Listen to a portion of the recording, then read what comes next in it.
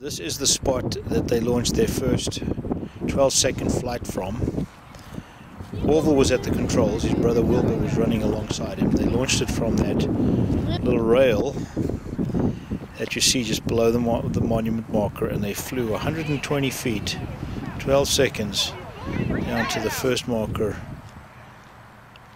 which is coming into view right now. That deemed successful, they took it back again.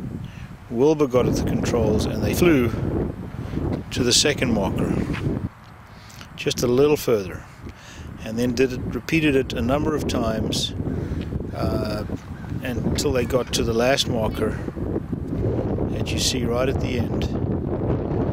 And then apparently they felt so blasé they weren't paying attention, and so a gust of wind came and flipped the plane over and damaged it.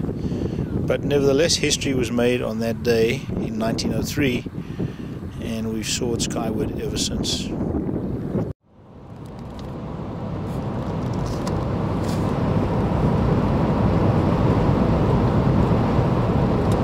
This is leaving Anstey Island, I believe.